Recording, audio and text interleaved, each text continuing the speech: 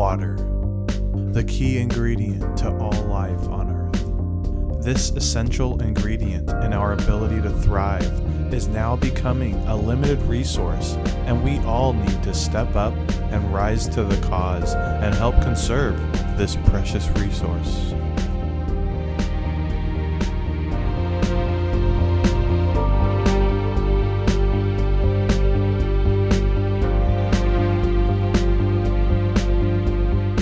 As the water makes its way from the mountains to the rivers, lakes, and streams below, it embarks on an amazing journey, traveling to ultimately end up here in our communities. We need to look into ways of preserving water here where we live so that we can continue enjoying this beautiful place we call home.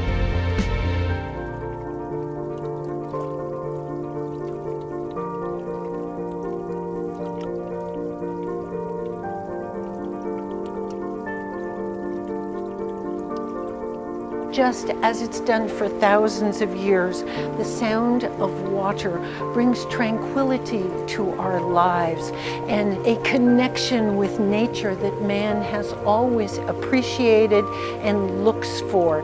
Here's the truth. Environmentally, saving water is a really good thing. It is a valuable, limited resource. But the real truth is what matters to the average homeowner is how it affects their pocketbook. And the fact is, there is nothing more expensive in terms of plant material that you can grow than lawn. It requires more water, more fertilizer, more maintenance than any other plant. By deleting turf from my garden and using a thick layer of mulch and plants that want to be here, we only have to water about 25% of what our neighbors with lawns have to use. Here is an example of what one can do when you replace lawn, and that is a big challenge. People say, okay, if I take out my front lawn, what am I going to put in instead? Well, we have here a storm retention pond. It is a dry stream that runs throughout the front garden, and this is what it looks like most of the year. But when it rains, 75% of the rain that lands on our roof ends up in this dry stream. What that does is it reduces ocean pollution by keeping that water here on the property. The first 1 inch of rain is the one that carries the most pollution.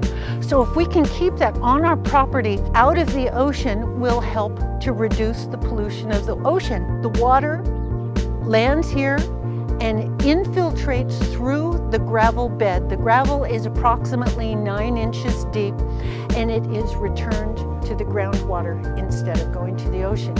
And of course, because of the gravel, it functions as a very, very deep mulch. So the trees have a source of water for months after the rains have stopped. Reduces, once again, water usage.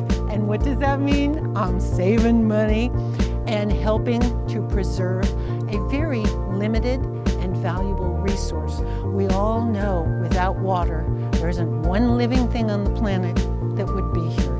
So we do need to save it and save some money while we're at it.